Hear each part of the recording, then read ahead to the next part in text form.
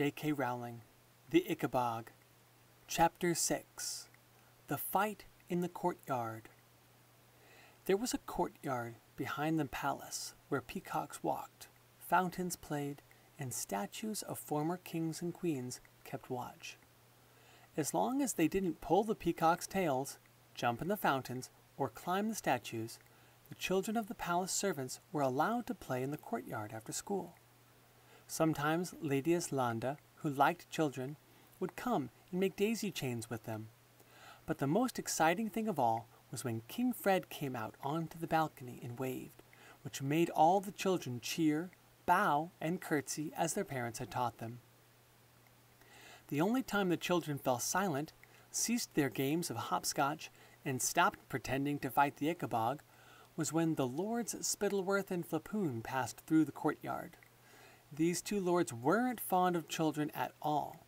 They thought the little brats made far too much noise in the late afternoon, which was precisely the time when Spittleworth and Flapoon liked to take a nap between hunting and dinner.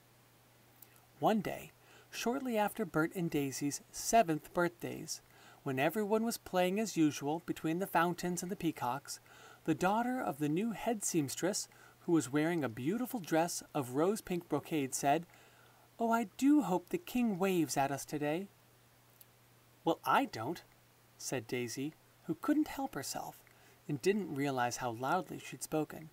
The children all gasped and turned to look at her.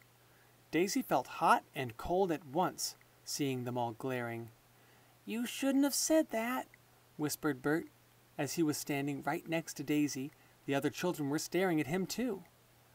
"I don't care," said Daisy, color rising in her face. She'd started now, so she might as well finish. "If he hadn't worked my mother so hard, she'd still be alive." Daisy felt as though she'd been wanting to say that out loud for a very long time. There was another gasp from all the surrounding children, and a maid's daughter actually squealed in terror. "He's the best king of cornucopia we've ever had," said Bert, who'd heard his mother say so many times.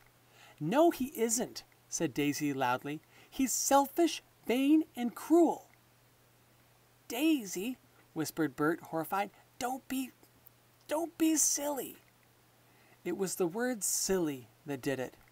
Silly, when the new head seamstress's daughter smirked and whispered behind her hand to her friends while pointing at Daisy's overalls.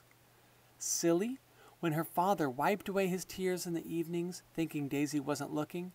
Silly, when to talk to her mother she had to visit a cold white headstone. Daisy drew back her hand and smacked Bert right around the face. Then the oldest Roach brother, whose name was Roderick, and who now lived in Daisy's old bedroom, shouted, "Don't let her get away with it, Butterball!" and led all the boys in shouts of "Fight! Fight! Fight!"